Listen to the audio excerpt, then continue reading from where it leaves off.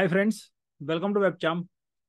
In this video, I'm going to discuss waterfall chart in Power BI, how we can create the waterfall chart. Let's understand what is waterfall chart first. So a waterfall chart is also known as bridge chart, and even sometimes it may be referred as a cascade chart. Okay, so it is a data visualization tool when you have to show the cumulative progress in the terms of positive or negative, okay, values from a starting point to the end point, meaning the whatever will be the last value. Okay, let's say you are going to uh, present the data by year, and you have to show, okay, what is happening in each of the month. Okay, then what you can do, you can use this waterfall chart, and what it will do, it will shows the profit loss uh, against, I mean, by the month on the cumulative way, and at the end you will see what is your total profit or loss. So in this way, we can use the waterfall chart. Then we can say it is particularly useful for showing how various factor contributes to the change. Okay, such as revenue. Mostly this deals with, meaning this chart is used to represent the finance number, revenue, profit, and expenses. Okay, even for financial analysis, business reporting, and project management, this chart can be useful. Let's see how we can create the waterfall chart. Okay. For example, I have a sales data and I would like to present the sales data by month. So what I can do, I can go to this data hierarchy, and from here I will select the month and all. Okay, let me go. Let me select first waterfall chart. Okay, and if I select the year, sorry, month. So what it will do, it will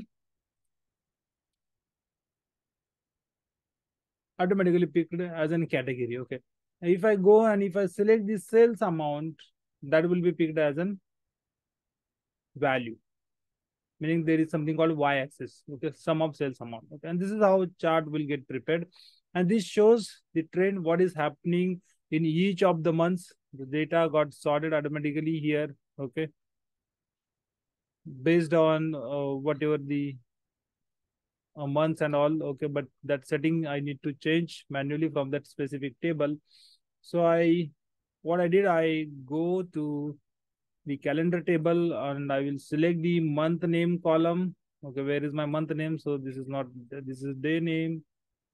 Somewhere it is month name. Okay, and select this month and go to the sort by column and select here month of month number of year. Okay, if you sort the month name by this column, then you will see the data in Jan to December order. Otherwise, it will get sorted in ascending or descending order alphabetically. That is not good way, right? So that's why I did that. And I can see for the every month my sales amount is increasing by somewhat amount, and at last in the blue bar it represents the total sales amount for the selected year. Okay, so what I will do, I will go and I will select the year. Okay, from 2004 year, and here you can see that we have a data for until the July month. So accordingly the graph will get changed. It shows false and down also based on the categories. Okay, instead of this, if you in the month, if you consider the any other category, that is also possible.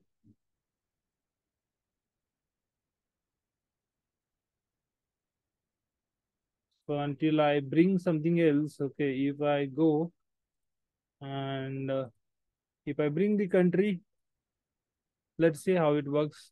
Yes, it works like this. Okay, and anything you can use in the category, but mostly, okay, when you have to show the cumulative progress by month in a year, this kind of chart or waterfall chart is going to help. Okay, so that's why I selected the date. Even you can select the date, complete date hierarchy, and then you can drill down, drill up as per the requirement. Okay, and if I say quarter, then this shows the quarterly or monthly, and this shows the daily. Okay, so this is how it works. Drill down and drill up works to view the data at different level. And if I select the visuals, there are formatting options also. You can format x-axis, y-axis, legends. Okay, if you open x-axis, so labels you can format, I mean the values and the titles. Okay, from y-axis also there will be minimum and maximum range you can change for this plot. Then values formatting, if you want to do, you can change the unit and decimal places for this from the values option. Then title, if you want to disable or change, you can do that also. Then there is something called legend. So increase and decrease is by default legend. Okay, if you want to change the position, you can change the. Okay, and then what you can do, you can change the text also. Okay, text style of this whatever the legend is there. Then title, if you want to add or change the title, you can change the legend title also. Then grid lines, if you want to change the grid lines, you can do. With respect to columns, okay, so you can change the color for increase, decrease, and others also. Okay, it depends on for total also. Okay, it's up to you what color you wanted to use for that purpose. Then data labels, if you want to show the data labels, it will show the data labels also. And then if you want to change the background of plot area, you can change. And the general setting is remain same for all the charts. Okay. Properties, title, effects, header icon, tooltip, and alternative text. So these are remain same. I discussed in my previous chart videos. So you can go and refer that. Okay. So that is general settings. So you can even try to explore as you wish. I hope you like the content of this video. Thank you so much for watching the video. Have a nice day.